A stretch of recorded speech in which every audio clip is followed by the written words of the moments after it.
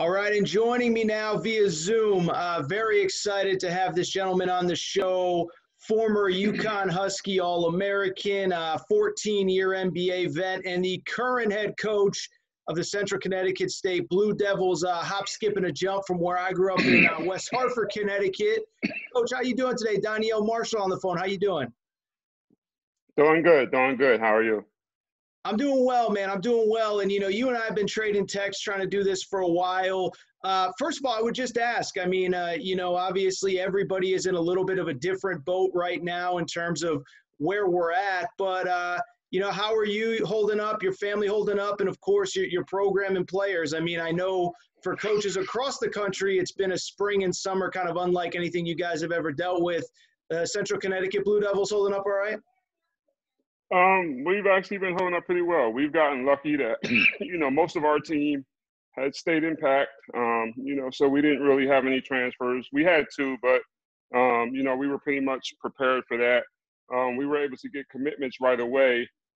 So we were able to fill that part of the team up right away where we were at full roster, within a month after the pandemic and everything hit and shut everything down. So we weren't scrambling necessarily to find players, because we got that done ASAP, which was really good because then we were able to, as coaches, stay on top of our players, and help them get their grades right for this semester. It was a very difficult time.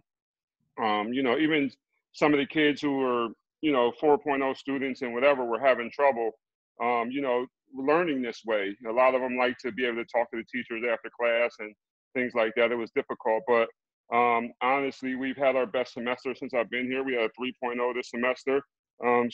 So that was pretty good.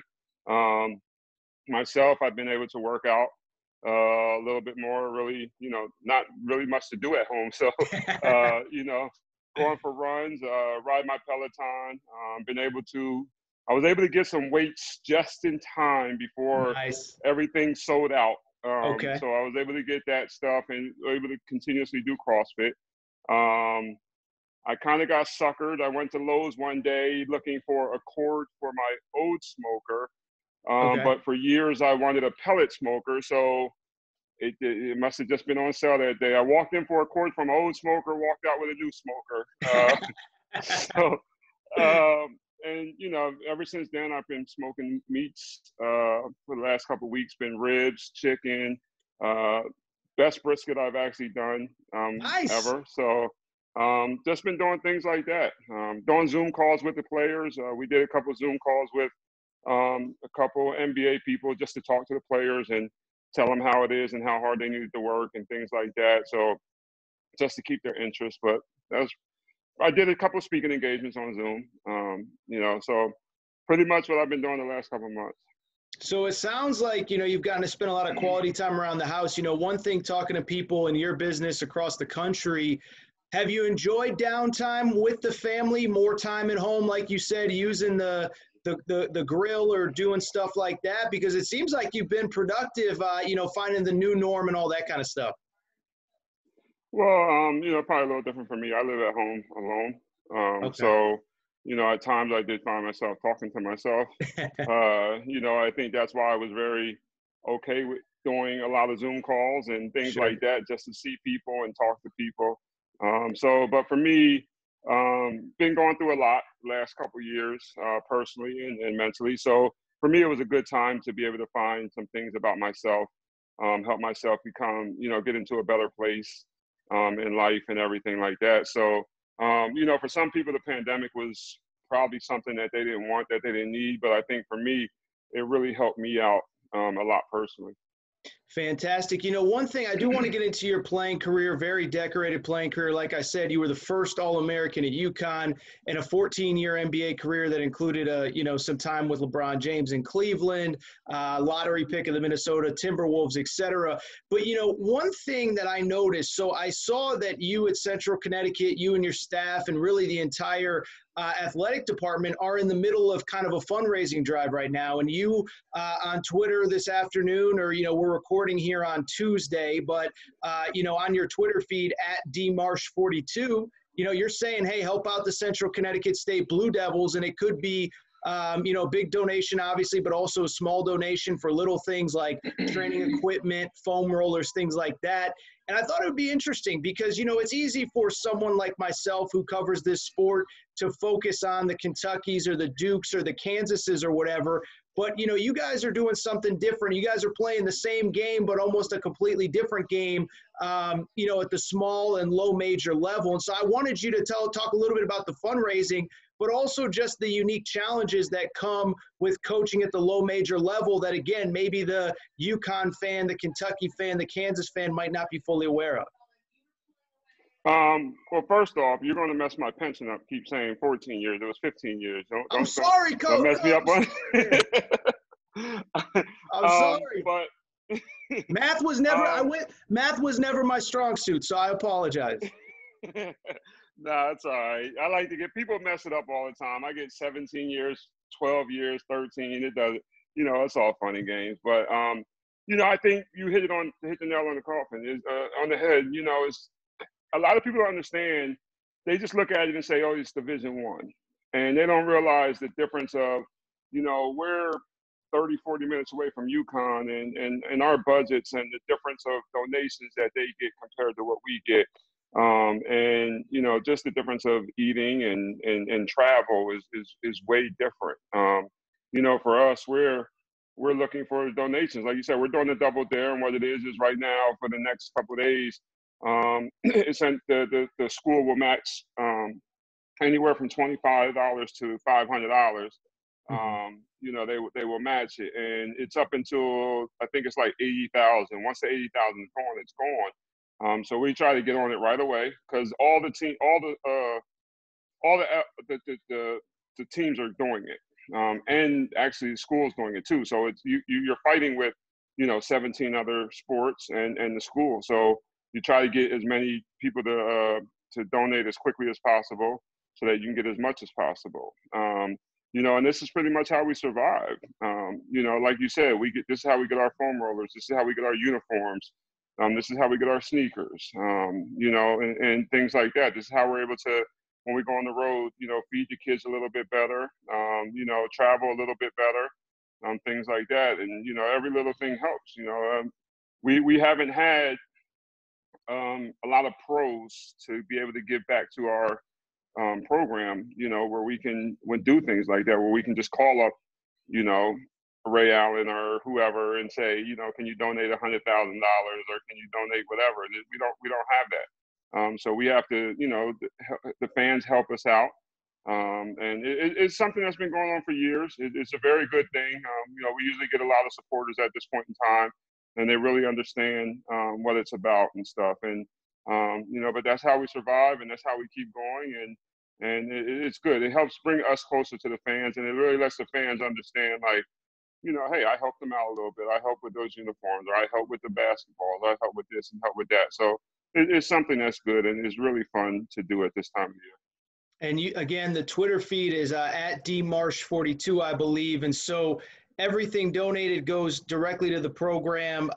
Like you said, foam rollers, basketballs, the little things that I think a lot of people take for granted. I mean, I don't want to belabor the point too much, but you've obviously, you played at UConn, you've traveled to these Power 5 programs and things like that.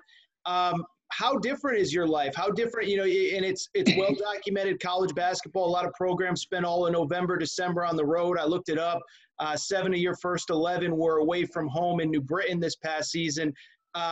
Anything else about that gap? Because again, I don't mean to belabor the point. As I said, I don't think the average fan understands the difference between what a Power 5 blue blood program might go through and somebody kind of in the NEC like you guys.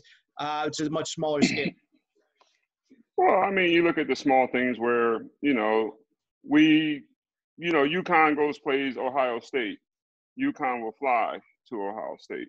Where we went and played Cleveland State a couple of years ago, and we drove to Cleveland State. So it's like things like that. Robert Morris, when we go to Robert Morris, that's a 9-hour bus ride. We take the bus to Robert Morris. Where UConn, where they would play Pitt, they're flying to Pitt.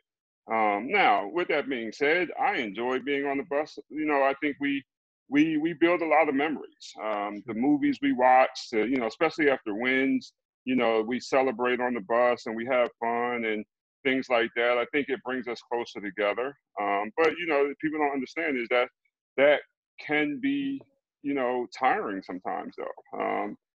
Taking a long bus and then having to come back and go to class the next day and things like that takes a toll on your body. But you know what? It's something that we fight for, we live for. A lot of people will sit up here and say, well, they go to school for free. They should be able to this and that, whatever. But, it is. They do go to school for free. But you also have to realize is when somebody's getting their tail beat, whatever, sometimes you have to take in those factors of what the travel schedule is like, what the travel is like, what it's not like, the different tolls on the kids and, coming back and, sleeping on the bus. Sometimes, like I said, we're getting back or we're getting somewhere at 2-3 o'clock in the morning and you're trying to go to the bathroom on the bus and the kids are sleeping all on the floor of the bus and you're trying to navigate to the back of the bus to go to the bathroom.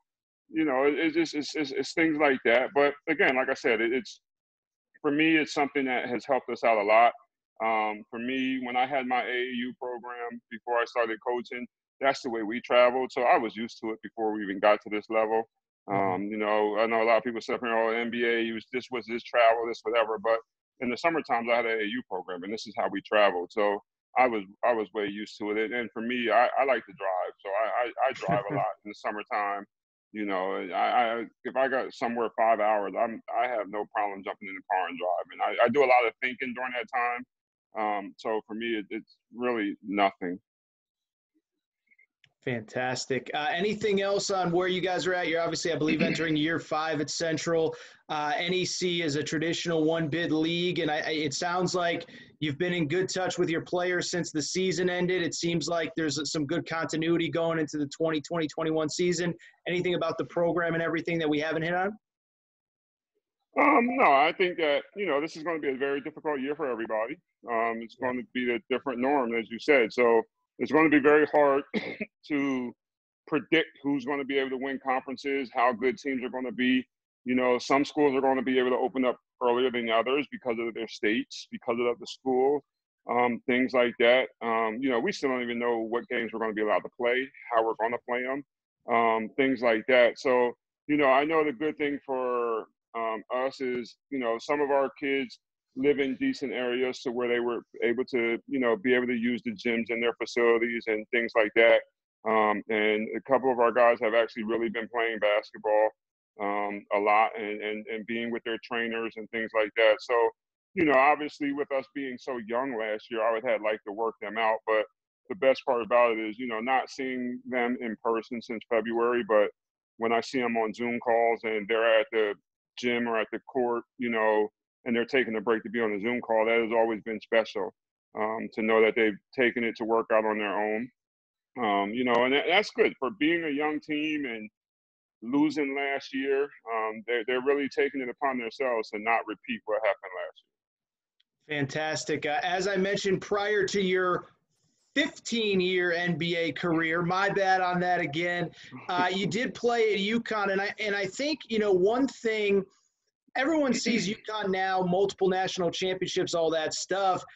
In doing some reading in the lead up to this, I think I knew this, but I'm not positive. But, you were a guy that before that extensive NBA career, you were really one of the foundational pieces at UConn, the first McDonald's All-American to commit to the school. I believe you were the first All-American while on campus, single-season scoring record. It's not Kemba Walker. It's not Ray Allen. It's Donyell Marshall. I guess I would just ask, it was a different time and it was a different era and everything was so different. And UConn itself was different as a burgeoning basketball power. They made the Elite Eight when you were in high school. But what was it that appealed to you about UConn and Coach Calhoun all those years ago? Well, Kemba did break my single season record his last year. He ended up breaking it. He only had that great run in the tournament and stuff like that. It's still a long time, but Kemba had a great. Well, I'll tell you this: whatever website I read right before I got on the phone, I got to send them an email because I had you at 25 a game your junior year. Is that accurate, or was I wrong? Well, no, yeah. I averaged the most points a game as a junior. Yeah, I averaged the most points. but he ended up breaking the singles. Like, I think I ended up scoring like 855 points in the season. I think he ended up scoring like 925 or something like that.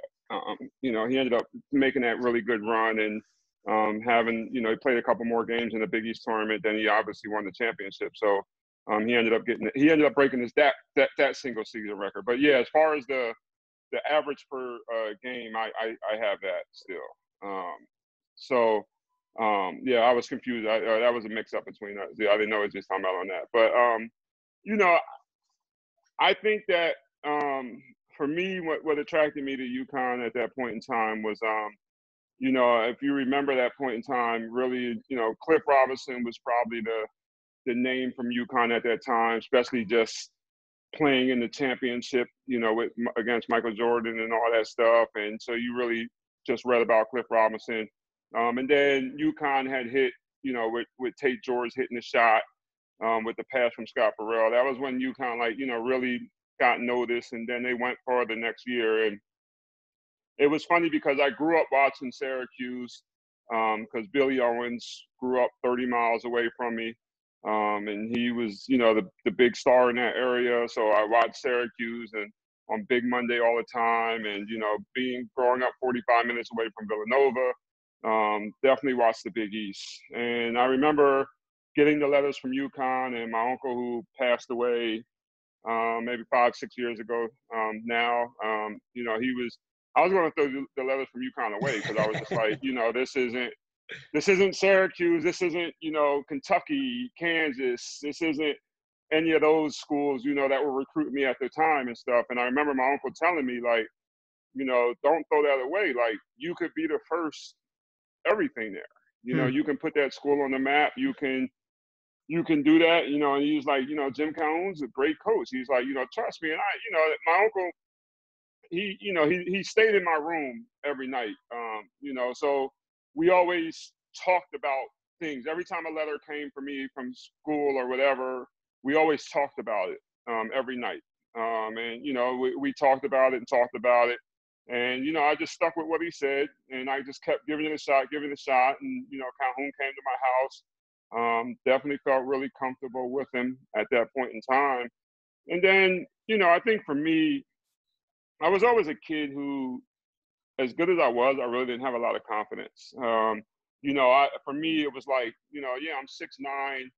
The league I play in at home, I'm supposed to be doing the things that I'm doing. I'm 6'9". Like, what everybody else was 6'2", 6'3", this or that, whatever.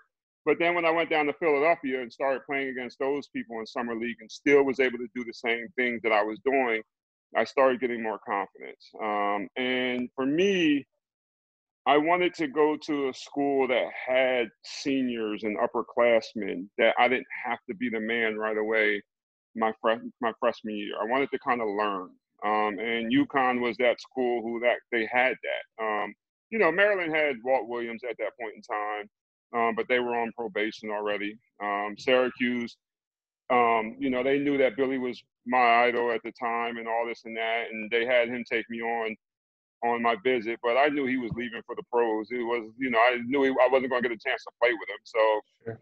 It really didn't matter at that point in time. And then they were about to go on probation. And, I think with UConn, it was, they had Chris Smith, who was a senior. They had Scott Burrell, who was a junior. They had upperclassmen that I knew I could learn from. And that by the time I was a junior, it was going to be able to be my team. For me, though, Scott Burrell got hurt my sophomore year, and it kind of became my team in the middle of the sophomore year. So it moved a little bit quicker than I thought. And then I got to play on the USA team that summer and was really able to play well. I was the leading scorer, second leading rebounder, and my confidence just went out the roof after that. And, but I think with UConn, I just thought it was the best chance to win, the best chance to become a better player, as well as I don't know if you remember back those days, that was before the practice rules, before you put the limitations on practice. And okay. I remember they lost to Marathon Oil in the exhibition game, and they had practice the next day while I'm on my visit, and Calhoun practiced them like crazy. I mean, guys were throwing up and this and that, and I still remember telling my mom, like, I'm not coming here. Like, I'm not practicing like that. I'm not whatever. But my mom actually thought that, she wanted somebody who, when she wasn't going to be around, was still going to be a authoritative figure to me and wasn't going to let me get away with anything. Not that I ever got in trouble or anything, but she just felt comfortable, like if something happened, that he was going to be a disciplinarian and this and that, whatever. And, it worked out. It worked out well. Obviously everybody knows Calhoun's coaching style. It works for a lot of us. But I think the guys who were under him and succeeded, we all did very well in the NBA as well. So, it worked for us. Real quick, I find something very interesting. I mentioned you're a McDonald's All-American. You saying that you wanted to go somewhere where you can learn from the older players, and I fast forward that, 25-ish years to now, where it's like, if I can't start right away, if I can't play right away, I'm not going there. I'm not saying one way is right or one way is wrong or one way is this. It's just incredible to me how much things have changed in the sport of basketball. And I guess I will ask you, I'm not saying that if you're an incredibly talented player, you shouldn't, have the goal to get to the NBA as fast as possible. But do you think now too many guys are too much worried about, I got to get in and got to get out as fast as I can, rather than learning the game, growing up, maturing, being away from home, all those kind of things? Well, you also have to understand I give you just one little thing when you say that is, I came out of college to the NBA after my junior year. I was the youngest player in the NBA. Wow, really? And that was after my junior year. Wow. You gotta understand is now the youngest players in the NBA are 18, 19 years old. Yep. I had just turned 21 when I actually announced that I was coming out of school. I waited, I think, 3 weeks to sign with an agent, because you couldn't sign with an agent until you were 21. So, wow. I waited 3 weeks to actually sign with an agent, because my birthday was 3 weeks after I announced that I was coming out of school. So, that's the whole thing. Is like that's the biggest difference. I don't know if it's just, the patience isn't there or whatever. It's just, but it's also almost 30 years ago. Sure. You know what I mean? It was, times are way different. It is, like I said, I went to school for 3 years. I was the youngest. Guys now, they want 1 year, or they get a chance to go across seas to play. They get a chance to whatever. And the thing about it is, even when I was in school, it wasn't like you could come out of high school. That rule wasn't in. You could come out of high school, but it was just people wanted to go to college. They wanted to learn. They wanted to, change their bodies. Like, I know me, I was 6'9", 185 pounds coming out of high school. There was no way I had a body for the NBA coming out of high school. Even when I left to go to the pros, I was still 6'9", 208. So I still wasn't even, really ready for the NBA physically. But I just think now it's just everybody, uses college for what it is. It's the one and done, and, and they try to get to that money maker as quickly as possible. All right, I got to ask, you mentioned being teammates with Scott Burrell. I won't ask for any behind-the-scenes stories, but did you watch the Michael Jordan documentary? Have you talked to Scott about how he was maybe early? Well, I thought he was actually portrayed really well as a guy that Michael Jordan really trusted. I don't know if you still talk to him, if you do, if you don't. But I just think Scott Burrell is one of the breakout stars of this quarantine after all the airtime that he got during that Michael Jordan documentary. Well, one thing you got to understand is us at UConn, we're actually we're a family. We're a true family. Scott and I talk all the time, the guys we played with. And when I say true family, even guys that we haven't played with, we're all friends. Calhoun made sure of that. Even when we were in the NBA, and if we didn't speak to each other and he found out we didn't speak to each other, trust me, you were getting a phone call that you didn't speak to, you didn't speak to your brother, this and that, and that's the way we are. So, the funny part about that with Scott Burrell is, yes, I called him right away, and I laughed at him, because I told him, I was like, you're more famous now than when you were when you played, So, he laughed, but him and Michael are still close, and and I think that's the difference. Is like, everybody asked him why, I would have hit Michael back, or I would have whatever, and this and that. But like, people gotta understand it. long as Michael didn't put his hands on him, it doesn't Of matter. It doesn't course. matter what you say. And, it's like I said up and say, I mean, we played for a fiery coach, Hmm. in college, and some things that were said to us and, even my high school coach, some things that were said to us and this and that, like Michael Jordan wasn't saying anything to nobody else on our team that was going to get us all to want to fight him or this and that, but what it did was it made Scott a better player too. It made him work harder. And Scott was a very important part. I mean, I remember when Scott got traded to Golden State. To Chicago, because he was in Golden State with me, and we traded him from Golden State to Chicago. So I remember when all that went down, and I think for Scott it was good. It probably helps him out. He's the head coach at Southern, so it's probably helping him with recruiting right now. I All would these think kids are so. seeing him, so it ended up being really good for him. Absolutely. No. And, I tried to reach out to him about an interview request throughout all that. And the school was really nice, but they just said, we're overwhelmed right now. We got so many people calling, trying to get a couple minutes of Coach Burrell's time. So like I said, I think he was one of the breakout stars of this quarantine. And like you said, I think he's more well-known now than he was even when he was playing.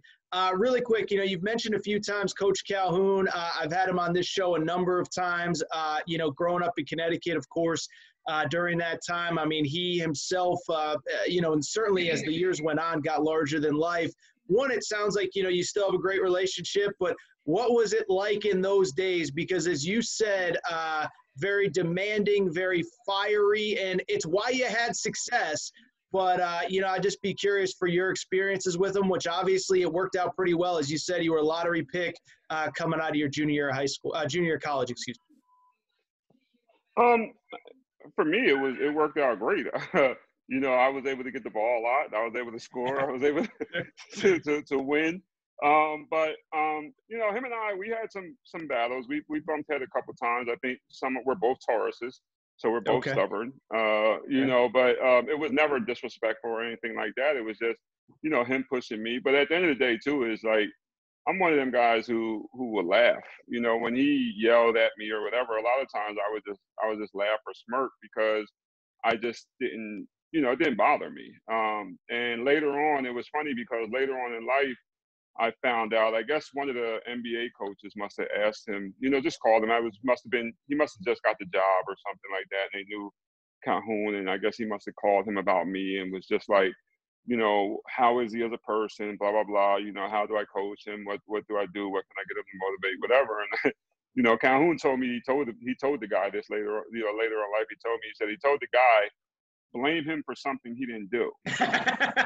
So I was like, well, what do you mean by that? And he was like, I used to always blame you for stuff that wasn't your fault, because then you would get mad at me and go out and prove that it wasn't your fault. And next thing you know, he was like, like, for example, if like somebody else was supposed to come over, help side defense and block the shot, but he would blame me for, well, you're supposed to be over there, this and that, whatever. And he said, next thing you know, I'm blocking 3 or 4 shots in a row because I'm pissed off at him trying to prove that I should be over there, whatever. So he told the guy, blame him for something that he didn't do, which, so again, I never really caught on to that, while I was playing or this and that, whatever. But, we are definitely close.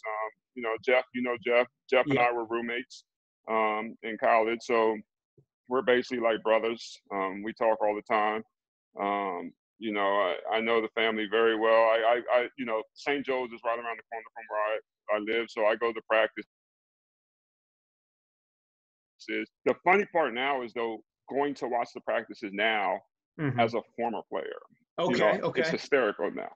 It's hysterical. It's when you listen to some of the things that Calhoun says to the players now, you're just up there laughing because, like, when you're a player, you don't really process it all. You just you hear what he says, but you're not processing the meanings and things like that. But then when you go back as a former player and you're listening to what he says, and now you're processing it, especially now me being a coach, just processing the things you're saying, you're just like, this is hysterical. Like, it's funny, but he gets to the players.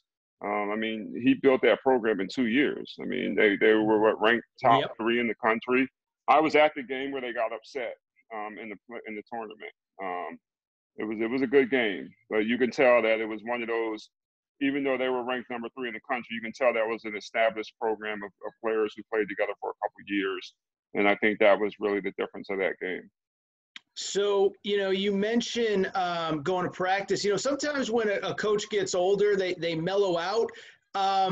And I could see both sides, him being a little bit mellow. It's a different time. But then I also know that he broke a stool the first game of this season last year. He slammed it on the floor so hard.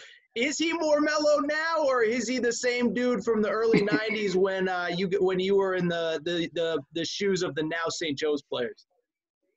Well, he's probably more mellow because he's older, but the fire is still there. Like Sure. you said, I mean, he hasn't coached in how many years, and he got a technical and broke a chair the very first game he coached again. That doesn't go away, Sure. And it's like I said, like why I say it's hysterical because you would have thought that he would be calmer because he's older and this and that, but the same fire is still there. I mean, if you go to a game, he sits in a high stool. And he sits away from the bench a little bit so he can get to his stool or whatever. But, he has a water bottle in his hand that, he slams down once in a while when he gets mad. I've seen him, do the same thing to the officials, all that. The fire is definitely still there in him. I don't think that's ever going to go away, but that's also what made him. That's what made him a great coach. That's what made him win 3 national championships, that fire. And that's what, he instilled in us as players. So, that's not going to go away. The only way that's going to go away is when he's not coaching on the sideline. Because, he's definitely as much as he is fire around it. When I see him around his grandkids can mellow him out very well. Like I'm sure officials probably wish they could see what the grandchildren could do, because I've seen it to where the grandchildren have him, in the palm of their hand, and they can make him do anything. So I think they're the only people who can really mellow him out. Yeah, I talked to him at the beginning of the quarantine, and it was crazy. He was talking about the shows that he's watching, all that stuff. And I had a lot of people reach out and say, I could have never imagined hearing Coach talk about that kind of stuff. And it is, like you said, he's a little bit different, but you get him between those lines, and it's the exact same thing. Really quick, I mean, obviously with you embarking on a coaching career, I think it'd be dumb for me to ask if you haven't taken some things away from him. I know you have. What are the biggest things that you've taken away from watching him all these years, getting to know him both on and off the court? I mean, I think on the court, I used the 2-2-1 press that he's used, that we did. But for me, what I took at is that as great as he is, one thing is that I realized, even when I was there, but even more when I was going with it, how much he loved us. How much he took care of us, how much he showed us he loved us. And I think that's what I try to install in my program and in my team. I let them know how much I love them. I've cried in front of my players.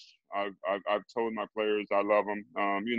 Some of these players come from single parent homes, and some of them don't have father figures, some of them don't, whatever. And they all know, when if they're going through something at home, if they're going through something in life, that they can always come talk to me, and they know that. I know a lot of people say, I have an open door policy, but I mean, my players come in my office and joke with me all the time. I keep Skittles and Oreos and stuff in my office, and they always coming in for snacks and all that. And they definitely know they can come in my office. Now they know when it's serious time, but they know they can come to my office at any time, and ask for something to drink or some candy or some snacks and things like that. And they'll come in and just watch.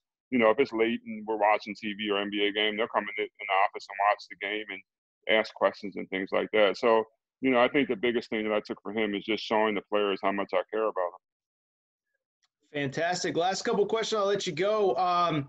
You played for 15 years, as we've discussed, most notably with both the Timberwolves when you were a lottery pick, but you also played for the 2007 Cleveland Cavaliers, which was the famous team, LeBron 22-23 at the time, helping that organization to the finals. I mean, it's surreal to think about back then, and LeBron now, still, in my opinion, the best player in the league.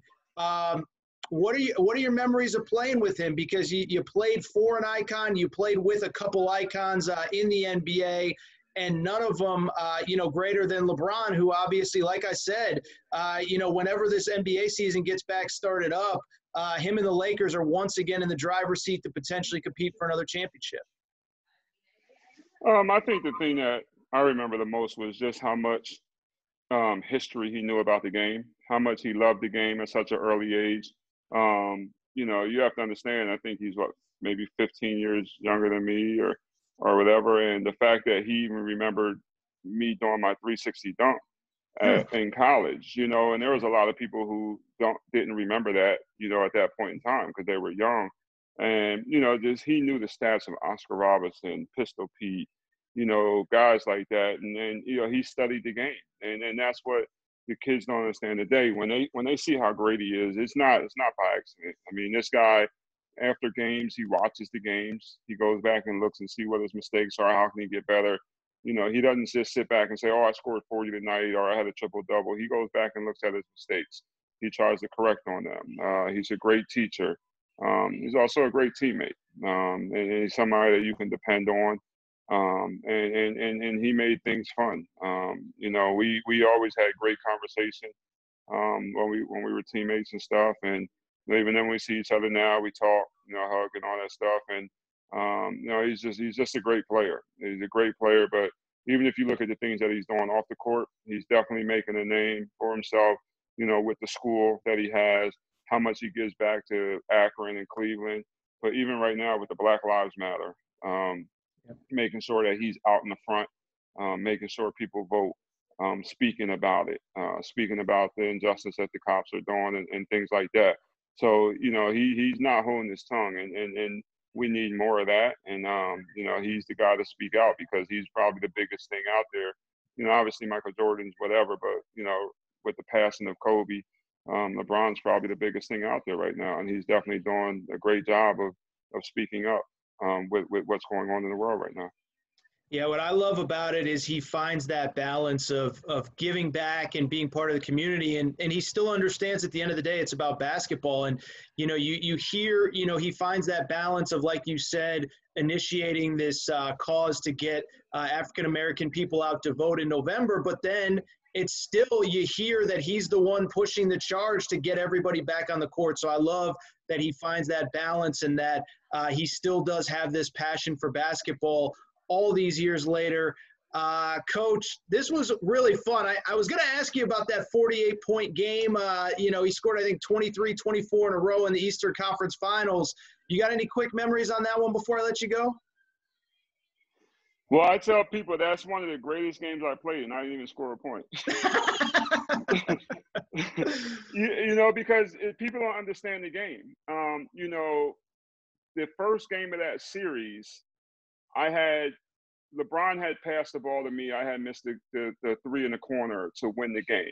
And people were all over him. Why did he pass the ball to Donyell? Why did you do this and whatever? You should have took it. You're the superstar. And people always got on him because he made the right play, and it was funny because if you read the paper after that, even the Pistons players were like, Donyell just missed it. We were wrong defensively. He just missed it. We won't leave him open again. If they run that play again, this and that, whatever. And the funny part about that play is the next day in practice, we ran the exact same play at the end of practice, and I made it. And when I made it, LeBron comes and jumps on top of me like we had just won the series, this and that, whatever. But going back to the game when you're talking about how many he scored in a row, the reason I say one of the greatest games we played, because during that time when he's doing a lot of that, they put me in that same corner again. Okay. And they were running that play, variations of that play with me in that same corner because Detroit had said they weren't going to leave me in that corner again. So we kept running that same variation so LeBron could have the lane. Okay. And if you look at a lot of that stuff, he was getting to the lane as much as he wanted to because they kept me in the strong side corner because the Pistons wouldn't leave me over in that corner. Okay. So I always tell people it's one of the greatest games I played and didn't even score a point because I was the distraction in the corner that led him a lot to getting to the paint and getting and scoring his points and stuff. So some people think you got to always score 30 points or 20-something points to have a great game and be effective. But I think for me I was effective because I was a good decoy for him because of what happened in game one, and it opened up the floor for him during that time to get those points. So what you're saying is the LeBron game from 2007 is really the Donyell Marshall game. That's what you're trying to tell me right now. No, I'm not trying to tell you that at all. What he did was something special and something awesome. I'm just happy that I'm in some of the highlights when they show it. Sure. I tell my kids I'm out there on the court. This and that. Even when you look at The Last Dance, I was excited that I was in 5 or 6 scenes in there. Sure. I was like, hey, there I go. This and Yep. that. Even when they showed Scott at UConn, I'm the one who made the pass to him to get the dunk and things like that. So Sure. I was just excited that I was in such a great documentary. Fantastic. Donyell Marshall, the head coach of the Central Connecticut State Blue Devils. Again, if you want to help, program's doing a fundraising drive right now. The link is on his Twitter feed at dmarsh42. Coach, this was fun, man. I really appreciate it. I appreciate you taking a few minutes, sharing some really awesome stuff. Genuinely appreciate it. No problem. Sorry it took almost a year for it to happen, but, it ended up being at a great time, So thank you for having me on, and thanks for pushing to help our donations. Absolutely.